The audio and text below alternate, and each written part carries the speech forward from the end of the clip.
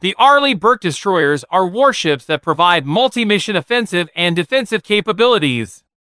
Destroyers can operate independently or as part of carrier strike groups.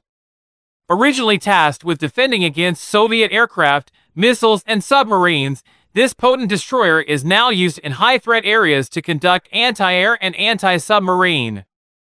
Arleigh Burke was the first large U.S. Navy vessel designed to incorporate stealth shaping techniques to reduce radar cross-section.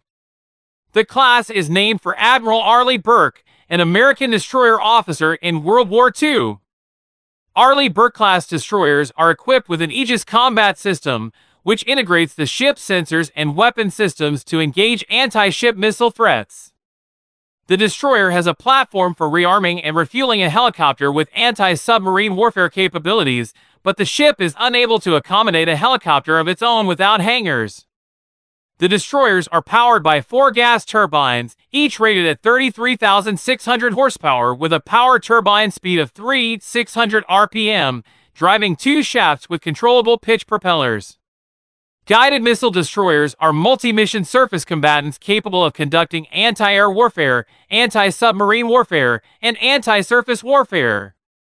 The destroyer's armament has greatly expanded the role of the ship in strike warfare utilizing the -41 Malawian Quach's vertical launching system.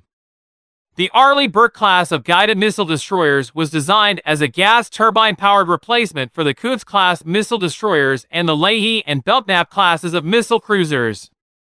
Originally intended to be a cheaper, less capable vessel than the Ticonderoga-class cruiser, the design has evolved into an extremely capable general-purpose warship, incorporating highly advanced weaponry and systems.